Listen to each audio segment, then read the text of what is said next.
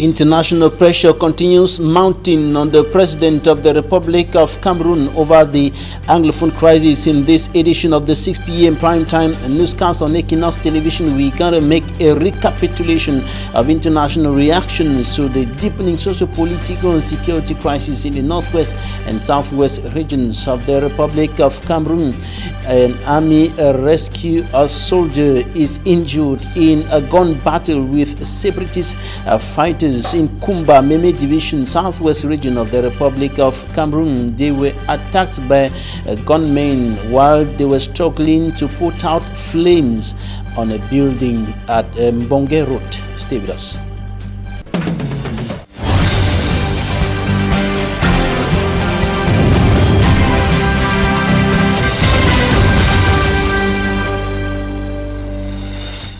Thanks, ladies and gentlemen, for joining us on this edition of the Primetime Newscast on Equinox Television, live from our headquarters in Cameroon's economic capital, Douala. I am Bable Jonathan.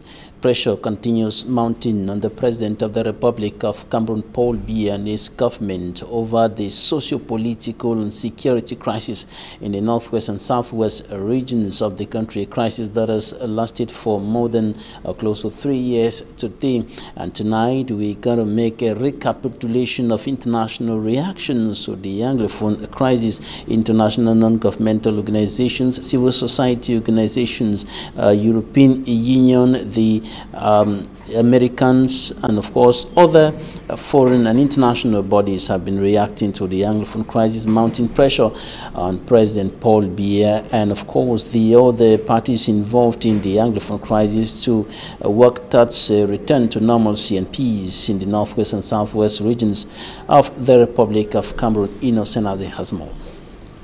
The President of the Republic of Cameroon, Paul Biya, on November 30th, 2017, declared war on the Anglophone secessionists at the Simalène International Airport from Côte d'Ivoire. Since then, the Anglophone crisis turned to an armed conflict, with killings and destruction of properties recorded till present.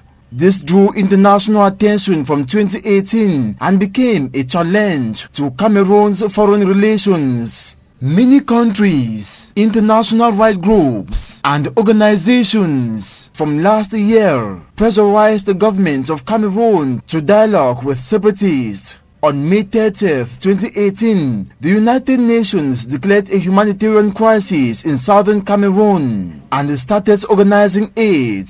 The UN called on governments to impartially carry out investigations of possible human rights violations in the two English-speaking regions. On November 20, 2018, the UN condemned both sides, the separatists for abductions, school attacks, and killing of military men, and the government for carrying out extrajudicial executions, arbitrary arrest, and unlawful detention and torture. Before this, the European Union had on June 20, 2018, supported the entry of the UN bodies to the Anglophone regions and called upon the Cameroonian government to allow this.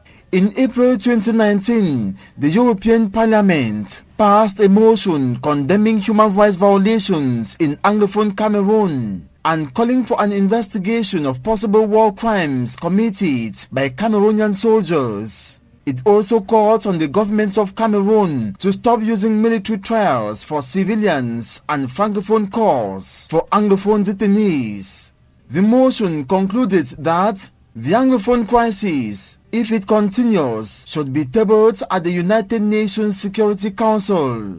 In June 2019, the EU gave its blessing to the Swiss-mediated negotiations, which saw the Biya government launching it. On May 6, 2019, the UN High Commissioner for Human Rights, Michelle Bachelet, said there was still a window of opportunity to end the crisis, but government has to take decisive action to win the trust of the population of the northwest and southwest regions. These and more reactions from the international community caused panic in Yaoundé, and the head of state in October 2019 announced a major national dialogue which held with resolutions reached, though yet to be implemented, for return of peace. While the dialogue was ongoing, hundreds of Anglophone detainees were released.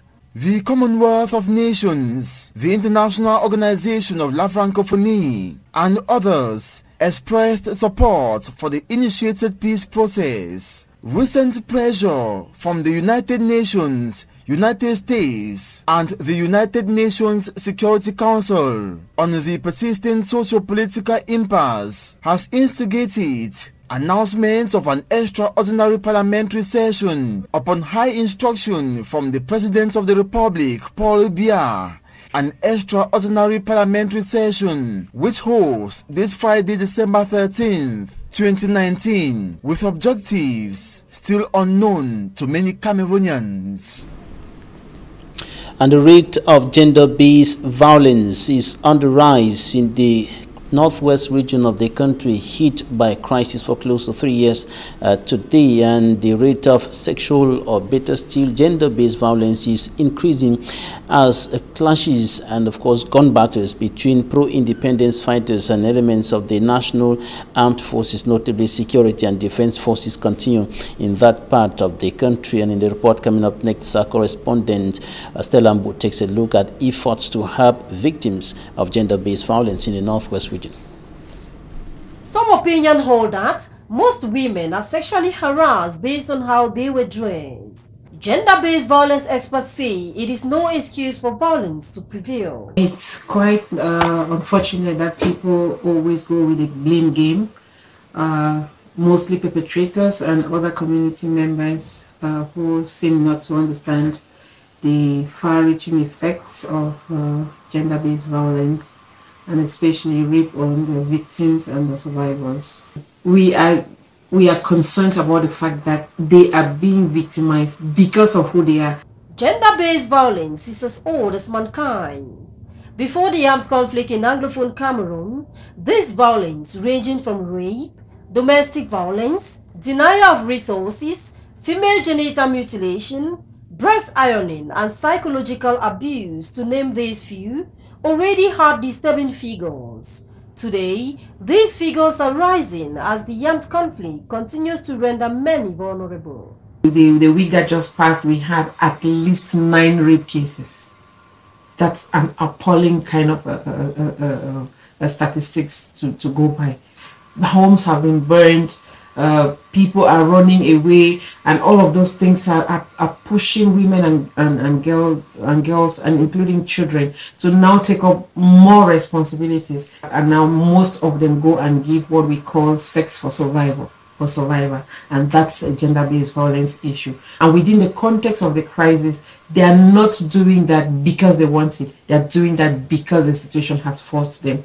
In the Northwest region, persons with special abilities have been targeted. We've had a good number of cases with disabilities. We've had people with visual impairments. We've had those with mobility impairments, and even some with intellectual disabilities who have been violently raped and sexually assaulted. It's quite appalling to think that in a crisis situation, people take advantage of those who cannot see. People take advantage of those who cannot evacuate themselves because they cannot access the environment which is inaccessible, not because of their anything of their making. The Cameroon Baptist Convention Health Services recently inaugurated this structure aimed at giving hope to survivors of gender-based violence. Gone are the days where we sit and take and internalize the pains we go through. We are saying that for gender-based violence survivors, there is hope for you in the horizon. We have a number of services that are out there for you and I to be able to utilize within the referral pathway of gender-based violence. Now we have the space that CBC has just recently opened. It's a one-stop shop for survivors of gender-based violence. And when we talk about a one-stop shop, it's a space where if you have been victimized, if you have been violated out there, you can call to the center, and you will have someone talk to you, someone listen to you. You'll have some food to eat. You'll have space to rest, not just for hours, but you can rest for 1, 2, 3 days. You'll have equally a legal person talk to you. You'll have the medic see your condition. And just to say that we are giving all of those services for free, especially for those who are very vulnerable. This one-stop shop is realized with support from the United Nations Population Fund. We realized in the Northwest that following statistics from surveys that the rate of gender-based violence has drastically increased. So this called for an action, and this is one of the response actions in order to go a long way to help survivors to seek services that are available that could help them to come out from their stressful situation and develop positive coping mechanisms to live a normal life again in the society. The situation of gender-based violence in the conflict-hit Northwest region is alarming, and survivors are encouraged to speak out if justice must be served. Gender-based violence alarming in the northwest region of the Republic of Cameroon as the crisis continues deepening further, and an army rescue soldier is injured in a gun battle with pro-independence fighters in Kumba in the Meme Division, southwest region of the Republic of Cameroon. They were attacked while they were struggling to put out flames on a building. Smanchikan Gebre has more. It was a tough battle as the Army Rescue Unit of Kumba struggled to put out a fire outbreak at the Mbonge Road neighborhood Wednesday night.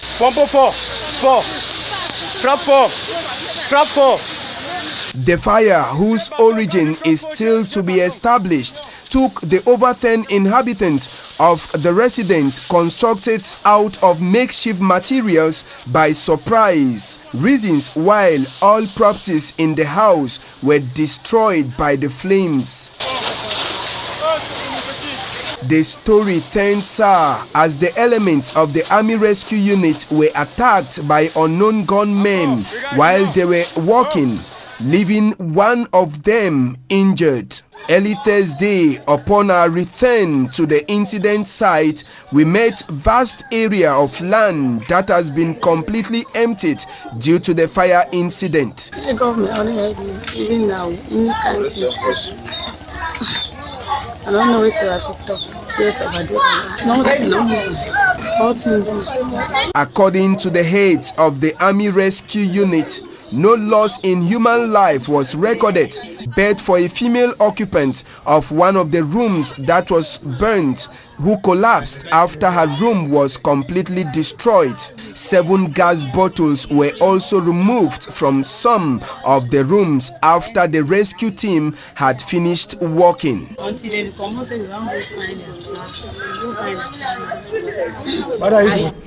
The Pioneer Regional Delegate of Decentralization and Local Development for the Southwest region has urged local, or better still municipal authorities to step up efforts to ensure the success of the decentralization process and above all the development of their respective municipalities.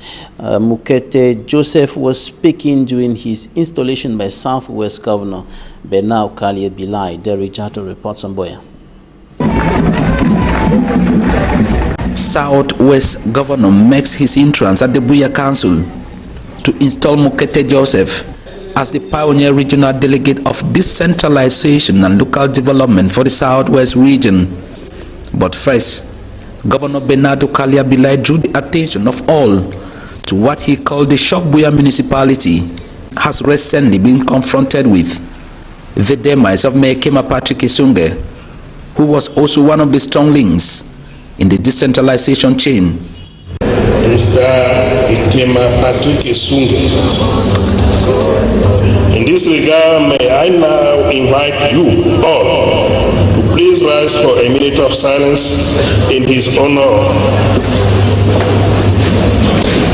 May his soul rest in peace. Ladies and gentlemen. To Governor Bernardo Kalia Bilai, the creation of the Ministry of Decentralization and Local Development, to the appointment and now the installation of the regional delegate, is a move by President Paul Biya to meet up with the aspirations of the population. In this light, the most talk about decentralization should no longer be considered as a simple slogan or dormant policy, but a priority to the entire government under the distinguished leadership of His Excellency President Paul Biya. Mokete Joseph, the pioneer regional delegate, is therefore expected to sustain with the various officials of the decentralization local entities. What is expected from the new regional delegate is to assist the municipalities to make the municipalities become really autonomous. And the message from Mokete Joseph, the pioneer regional delegate of decentralization and local development, to his collaborators was that of hard work and zero tolerance. No, we have not come to take the place of mayors or government delegates or whatsoever, but we are just like supervising authorities to make sure the government policies are well implemented, because any municipality will not be tolerated. Mokete Joseph hails from Jian Division in the Southwest region, and before his appointment, he was a support staff at the Department of Human Resources in the Ministry of Finance. And the moderator of the Presbyterian Church in Cameroon, the PCC, Right Reverend Funky Samuel Foba, has said the church will continue partnering with the state with regards to efforts to find a way out of the Anglophone crisis and, of course, a return to normalcy and peace in the crisis-hit northwest and southwest regions of the country. He has also said men of God must continue doing their work and, of course, working towards this objective, and of course preaching the good news of salvation everywhere and even in the crisis hit northwest and southwest regions of the country. He was speaking to the press shortly after the induction of 23 pastors at Presbyterian Church Bonaberi here in Cameroon's economic capital Douala, and the men of God have been urged to go to the ends of the country and why not the world and even in the crisis regions of this country to preach the good news of salvation of Jesus Christ and of course to serve God and man and the nation. Take a listen to Reverend Funky Samuel Foba and two of the pastors who were inducted at PCC Bonaberi yesterday. Ordaining them at this time is just the right thing the church has done to bring in fresh men and women who will be able to sustain the country during this crisis period, to be able to continue to pray for the country and to encourage Christians to remain strong and optimistic that better days are ahead. So the ordination of these 23 young men and women is an indication that the church will continue to partner with the state to see how we can bring hope to God's children in Cameroon. I'm working in Donga Mountain and my parish is Chuk Parish. The crisis driven every Christian and we are right down in the bush and most of them have come down to Douala. We will keep on trusting in God and knowing fully that all is well. As an ordained pastor, I'm challenging myself that I'm going to work hard to bring the gospel of Christ to wherever I go. Council has received 39 petitions from political parties taking part in the February 9, 2020 municipal and legislative elections in the Republic of Cameroon. Some of the petitions are asking for the rejection of some list of Cameroon People's Democratic Movement, CPDM political party, and the National Reconciliation Party of Cameroon, PCRN of Cabral Libi, over irregularities pointed out in the files of some of the candidates of those political parties. The foundation stone of the new National Assembly building has been laid by House Speaker Kavai Yege Jibril, and the laying of the foundation stone took place today in the Yaoundé. The 54.5 billion francs CFA project is the fruit of a partnership agreement between Cameroon and China, and the new assembly building will be with a hemicycle of 400 places, and other facilities will be established on a surface area of over 9 hectares. The foundation stone was laid today by House Speaker Kavai Yege Jibril. In the report coming up next, we're going to be talking about the problem of inadequate electric energy supply hitting big cities and hinterlands in the Republic of Cameroon. A case in point is in this newscast is the Deya 2 subdivision in the Senegal Maritime Division, littoral region of Cameroon. Immaculate Fogwe reports. Deya 2 subdivision in the Senegal Maritime Division, littoral region of Cameroon, for the past 3 weeks till present, is hit by inadequate power supply. The situation has resulted to a halt in economic activities which require electricity to work, with many business persons incurring losses. Almost everybody in the area is now using candles, with just a few using generators. Look at my fridge. It is empty. Please, people should have pity on us. The festive season is at the corner. How are we going to cope?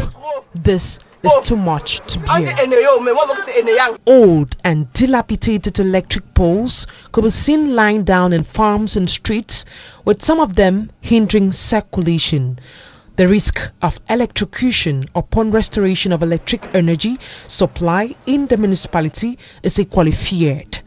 Inhabitants say the absence of electricity in the area has increased the rate of insecurity in the municipality. The company in charge of distribution and sales of electricity explained that the power cut stemmed from a transformer that was destroyed by flames. They are urging those in administrative positions to see to it that energy is reinstated as soon as possible. Next.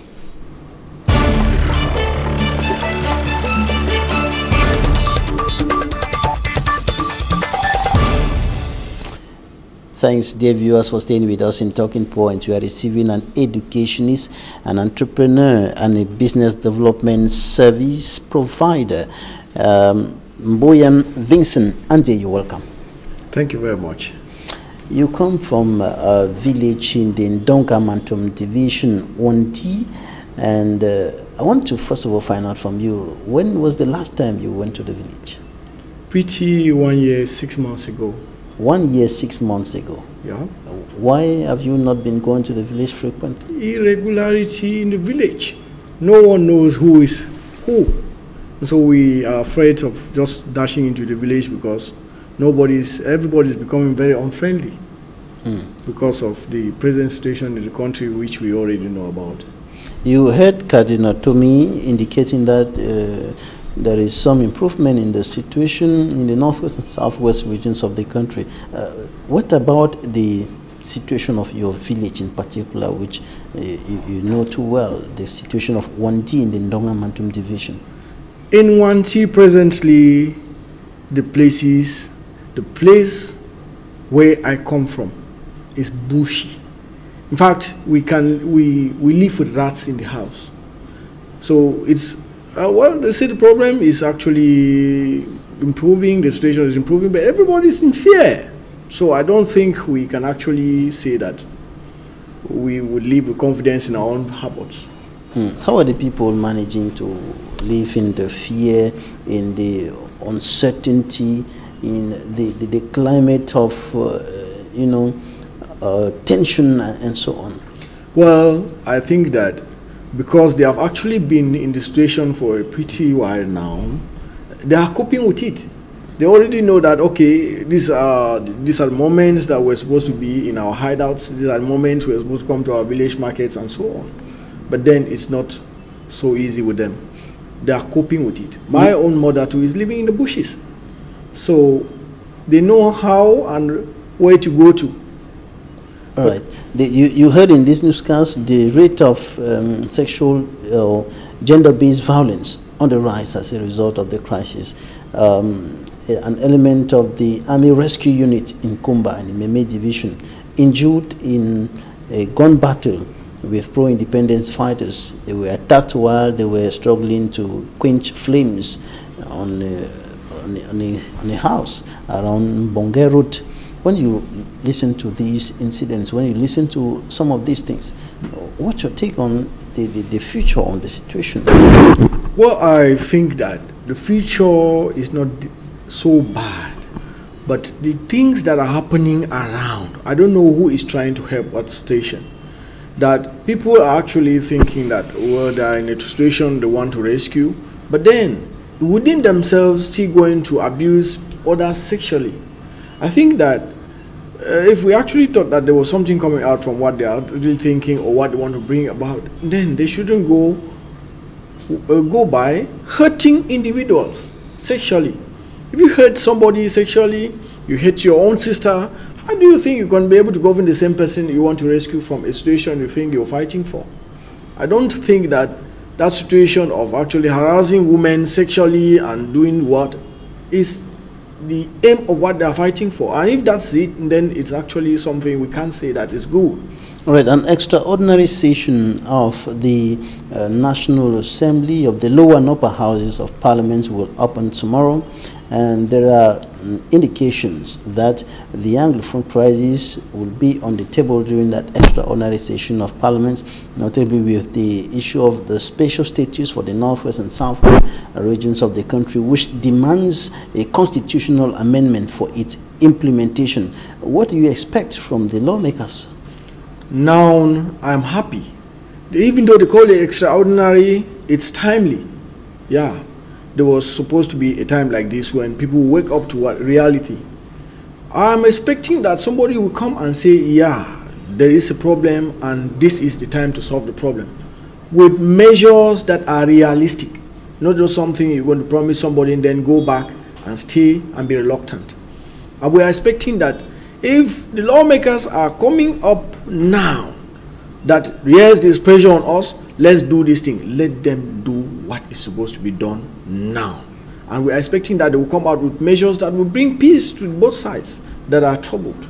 Okay, the situation on the ground has a devastating impact on the economy, on the problem of youth unemployment, the rising youth unemployment in Cameroon. There are many young people today who are unemployed because they have been kicked out of their homes, because they are unable to carry on with their normal day-to-day activities because of the gun battles, the violence going on in their areas of residence.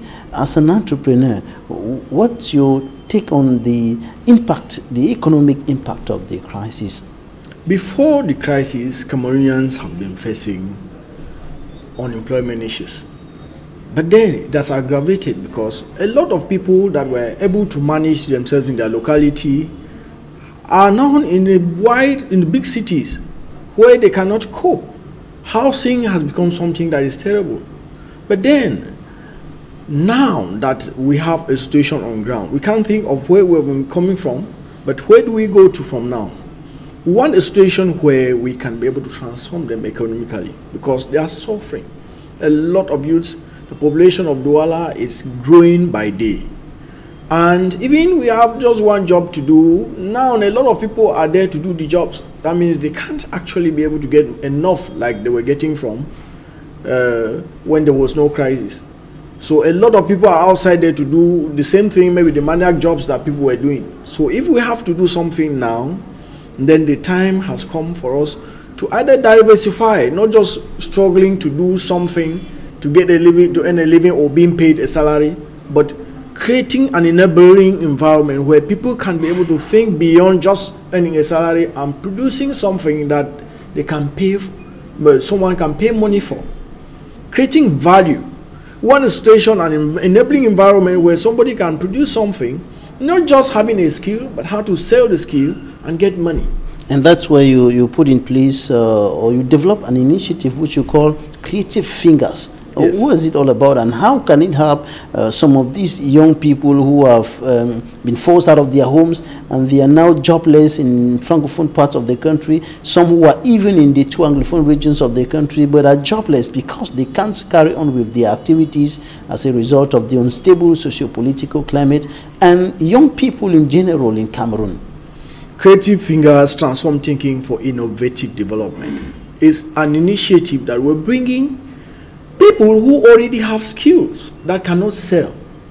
We want to make you to know that the tailoring you're doing, somebody is there that needs your services. But if you hide it somewhere and you're not a professional, you cannot do something that somebody can pay for, you will not get money. So the initiative is bringing skilled and unskilled youths around, using what they have, transforming it into viable business propositions, turning it into value that somebody can be able to pay for. If you know how to sew clothes and then you cannot produce a garment that somebody can pay money for, then you will eventually not get what to eat. But if you please your customers by producing what is good and your customer can be able to pay for, then create an enabling environment where you can meet your customers. Because I have a situation where a lot of people are skilled, but then they don't have a market. What's your market segment? That's what we are doing in Creative Fingers, making sure that you produce something, then there is a market ready for you. You just can't create a service and then you don't have a platform to sell the service. So in Creative Fingers, we don't just want to end up training people. We train people, we teach them their market segment, and we transform what they already have into viable business propositions. And the question some of the young people who are listening to you now want to ask, but you're talking about transforming their skills into viable business proposals, into something that can put food on their table, into something that can enable them to stretch a helping hand to those around them, to those looking up to them, and so on. But the question is how to go about this. How to go about this? Creative Fingers, how will it perform the magic? I want to put it that way. If you are a young man looking at me right now, do you have a skill? Is there something you have learned? Do you have a talent? Move around somewhere. You could see our programs, come there. We want you. You know, because somebody, you know, the Cameroonian youths are wonderful and they have skills. But the truth that is here is that you cannot help someone that is not ready to help himself. So when you see us organizing programs and you really have a skill, don't hide. Don't hide. Are you internally displaced that you have something you were doing in your village and you are now in Douala, you cannot do anything? You come up, meet some people, find out about Creative Fingers. Don't stay somewhere and think that somebody will bring food for you. So what we're saying is that we can only help you if you are available. You are in churches. Pastors watching at me, you know that you have people in the church that are not working. If you have a church where 75% of youths there are not working and you are a clergy, it is important for you to create programs, start programs and bring experts to come enlighten these young people. They have skills that people can pay money for. They can produce something. Like now I'm working on a beauty product that everybody want to, even if it's going to cost me I'm going to sell it for 100 francs and get just 25 francs. I'm aiming at selling it to maybe 500,000 Cameroonians. Those things, little things that we neglect around us that can bring money, those are the things that people actually don't think that can give them a living. You know, what you're saying now may sound to some like, you know, a kind of miracle something that would just happen. But the issue here is that even God says, I'm going to bless the works of your hands. Yeah. In other words, you have to do something with your hands for God to bless what you have done. Now, how to go about, in fact, the question is, what does it take to be able to transform what you have in you, or even what you don't have, into something? What does it take? Information. When you're not informed, you're deformed. It takes information, and if I tell you that this thing is going to happen overnight, it's a lie. You see, one of the things that we have, the charismatic chaos, where people say you're going to have a car tomorrow, you're going to fly abroad tomorrow. To where? To do what? Cameroon has everything we need. So we need people that want to work their way to success. It's not a thing that somebody is going to do it overnight. I prove this thing by doing hard work. I work on construction sites. I move anywhere and tell people, I'm not telling you there is a miracle you can work and perform and get money now. That would be stealing. But I want that you come up, let's put our hands together and produce and create the Cameroon of our dreams. You have something that can transform your country. Why do you dash to somebody's country, paying lots of money to fly to another person's country to do maniac jobs that you could actually do here to transform your country? But some of them who are moving abroad, some of them who are even going through the perilous journey of crossing the desert, crossing the Mediterranean Sea, some of them dying, will tell you that they have tried lots of things in Cameroon. They have tried businesses, they have tried all sorts of things, jobs, and it's not working. Why is the problem? Is it with the people or the environment? The environment has no problem. One of the things that I move about and tell people is that you want to start a business, get informed. Don't just see somebody doing poultry business and you think that I'm going to start a poultry business today and hit it big tomorrow. Find out where he started. Be ready to take the risk and face your own challenge. You know, you cannot go about a thing you don't know anything about. So I think that we inform people, we enlighten people that this business that I want to start, these are the nitty-gritties of the business. You don't just start a business and jump up and you want to make money. If you want to start a business with the mindset of just making money, you will fail. When starting a business, everybody will just think that is money. But money is the least thing you need to make a business succeed. The business must first of all exist before money comes in. So if you don't have a business that you can actually present to people and let the business be viable, that means investors can actually see that this something can come out from the business. And be productive. And be productive. That means you're putting a product with innovation, you know, transform thinking for innovative development. That's what Creative Finger is all about. Now, I remember in one of your meetings, you were talking about the mindset, the problem of mindset, especially with young people today. Yeah. People who think that since I have a master's degree, I can be a poultry farmer. You know, since I have, you know, a degree in law, a degree in this and so on, I can be selling groundnuts. Since I have this, I cannot be this. I need to be wearing a very nice suit, you know, carrying a good bag, shining my shoes in the morning, and moving towards an office and things like that. That suit mentality is the thing that is destroying Cameroonians. A person selling puff and having money to eat at the end of the day, and a master's degree holder that slept without eating, who is successful? A third of Cameroonians will go without food this evening because they don't have food to eat. And you see that most of the youths are sleeping and thinking that something is going to happen overnight. If you have a first degree in geography, what are you going to present to people? But then somebody that is doing little peanuts can be able to boast of maybe 500 francs at the end of the day. So what we are saying is keep the papers at the corner. Yeah, they are very relevant because without schooling, we cannot be able to present what we are presenting to the public now. But I think that earning a living is beyond just having some qualifications.